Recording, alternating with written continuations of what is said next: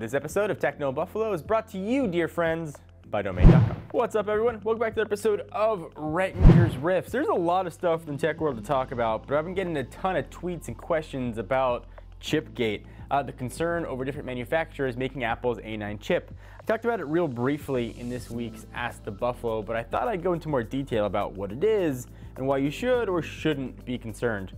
I want to thank Mac Rumors and Ars Technica. I did a ton of research to try and explain what's going on in the most succinct way that I could. So a bit of an overview. Apple hired two different companies to make the A9 chips, TSMC and Samsung. I know you're probably saying to yourself, what?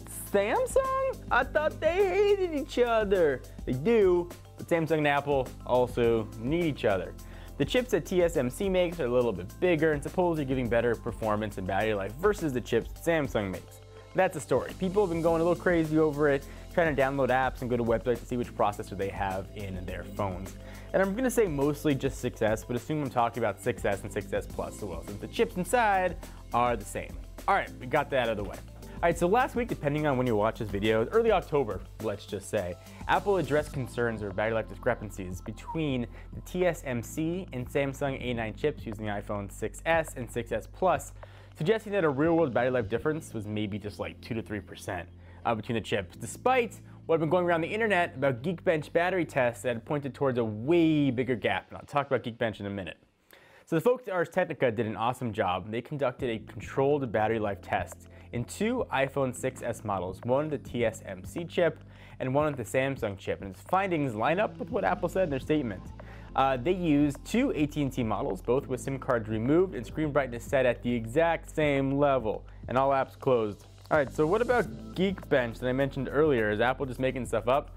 So in Wi-Fi browsing, WebGL, and GFX bench tests, there were performance differences mostly in favor of the TSMC phone, but the variation between the two phones was kind of slight.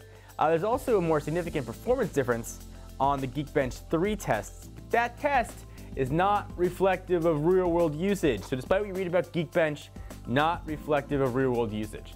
So aside from the Geekbench test, which saw a battery life difference of 28% between the two devices, the TSMC phone and the Samsung phone scored within 2 to 3% of each other in Ars Technica's tests. In Ars' opinion, I call them Ars because we're on a first-name basis, in the real world, there's going to be little difference between a Samsung phone and a TSMC phone. And by phone, I mean the chip inside.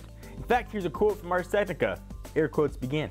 So there are definitely circumstances under which a TSMC phone will last longer than the Samsung phone, but it's not a universal problem. A Samsung chip that's mostly idling or even one under modest CPU usage or GPU load that was going to behave in just about the same way as a TSMC chip, and the kinds of CPU-intensive work the Samsung chip seems to struggle with just aren't that common on smartphones. Most of the time, iPhone 6s battery life should be similar no matter what chip your phone is using.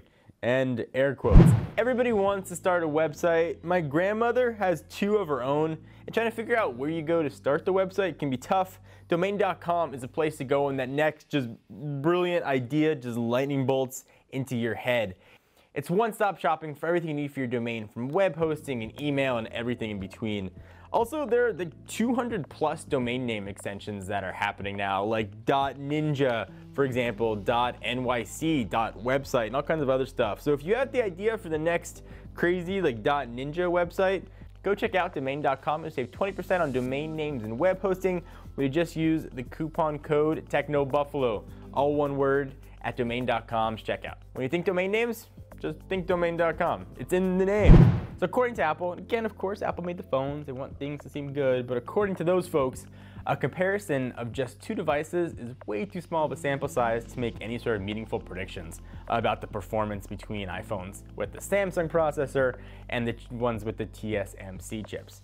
As Ars points out, no one but Apple's resources to collect enough data from enough devices to get an accurate picture of performance. So Ars Technica's findings do line up, though, with what Apple says it has seen in both lab testing and data gathered from hundreds of thousands of customers. Apple has also said the variation between the TSMC and Samsung chips that it observed is well within its manufacturing tolerances. That was a quote from Apple, and is a level of variation that can be seen between devices that have the exact same chip from the exact same manufacturer. So here are two schools of thought. Do you go with what Ars Technica found, what Apple found, that really no difference at all? Or do you say Geekbench, Geekbench, I saw a difference. There's a big difference, 28%. I don't want a phone that has a Samsung chip in it. You can pick which side of the fence you're on. If it was me and I wanted an iPhone, I'd just go to the store and buy one and not really care what chip's in it. You're not gonna notice that big a difference. At least presumably not that big a difference. What Geekbench tests, again, are not representative of real world usage of a phone. So if what you use your phone for is Geekbench tests, then yeah, it's gonna make a difference. If you use your phone for is normal like phone stuff, then probably just exhale a little bit and don't worry. I know I got a little technical. I talked probably pretty fast. There's a lot of stuff to go over, but the moral, take anything away from this video, is really just don't worry. It's a phone, enjoy it, your battery life is gonna be fine. Anyway, what do you guys think about this chipgate issue? I'd love to hear your thoughts on it. Leave in the comments down in this area. Until next time, I'm John Ranger from Techno Buffalo, and I'll talk to you friends in the next video.